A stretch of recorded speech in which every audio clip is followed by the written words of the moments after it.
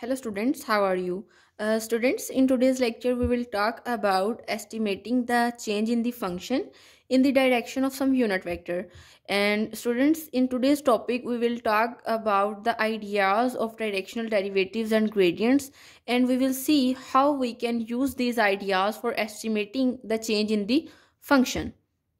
Now students, the statement says that to estimate the change in the value of a differentiable function means we have a function whose derivative exists, means our function is differentiable one.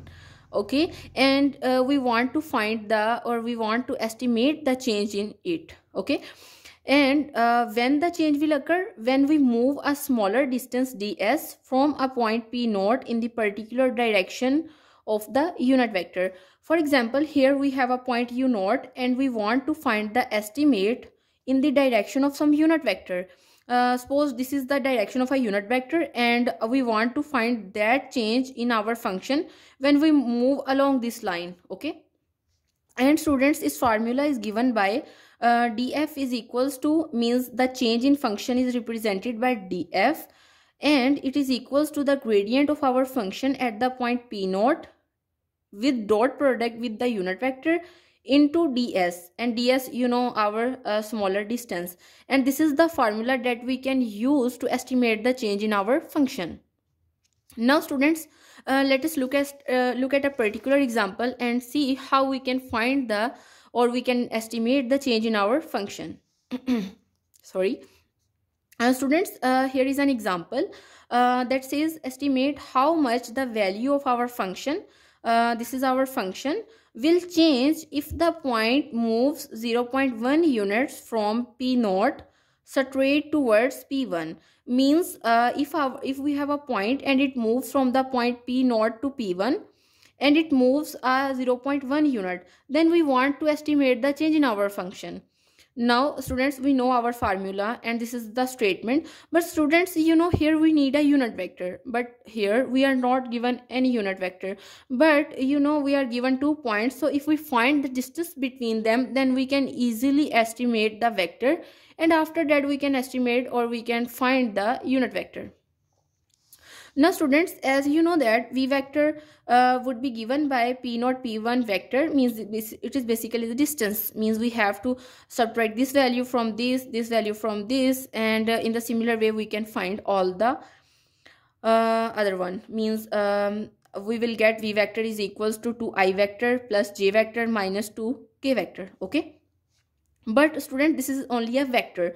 When we want to find the value of a unit vector, then we will divide the vector with its magnitude, and this is our vector that we have already find, and we find its magnitude as this one, and if I simplify it further, then I will get this one, and this is the unit vector. Now students, in this formula we also need to find gradient of f at the point p naught. Now students, our function is f of x y z is equals to y sine of x plus 2 y of z. Now students, the gradient of f is given by, gradient of f is equals to gradient of this function, means y sine of x plus 2 y z. Okay, and students, if you don't know that how we can find the gradient of a function, then you can search it on my previous videos. Okay, here I will just write down the result.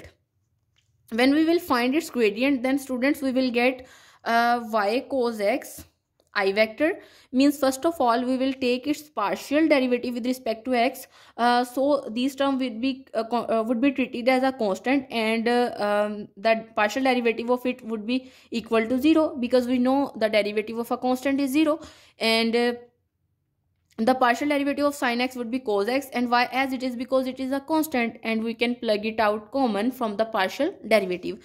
And in the similar way, when we take its partial derivative with respect to y, then we will get sin x plus 2z times j vector plus into partial derivative of this function with respect to z, and then we will get 2y times k vector. Okay, now students, the gradient of f at the point p naught, the point p naught is the one The point P naught is the one that is already given here. Okay, so students, if you substitute this point in this value, then the resulting vector that you will get is I vector plus 0 times j vector plus 2 into k vector.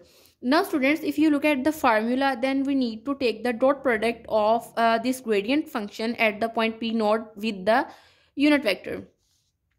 So now we will take its dot product, means the partial derivative of function at the point P naught times u vector, means u unit vector, and the unit vector is basically equals to, first of all, this vector means I vector plus 0 times j vector plus 2k vector, and dot product with 2 by 3 times I vector plus 1 by 3 times j vector and minus 2 by 3 times k vector.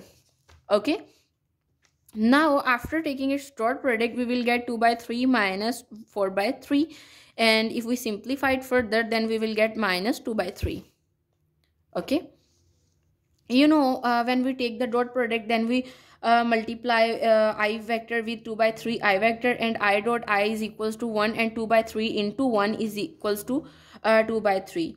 And when 0 would be multiplied with 1 by 3, then would become equal to 0, then there is no need to write it down. Okay, so the gradient of our function at the point P naught times u unit vector is basically equals to minus 2 by 3.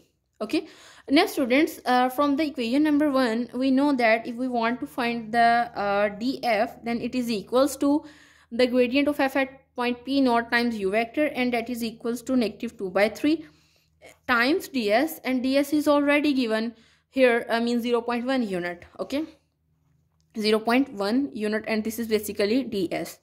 Now students, if you simplify it further and calculate it, then its value would become equal to minus 0.067 units, and this is the rate of change of our function when our point moves from the point P naught to P1, and it moves 0.1 units, then our function changes with this amount. Okay students, now students, this is all about today's lecture, in which I have discussed how we can estimate the change in our function in the direction of our unit vector, and we have seen here that how we can use the ideas of directional derivatives and gradients.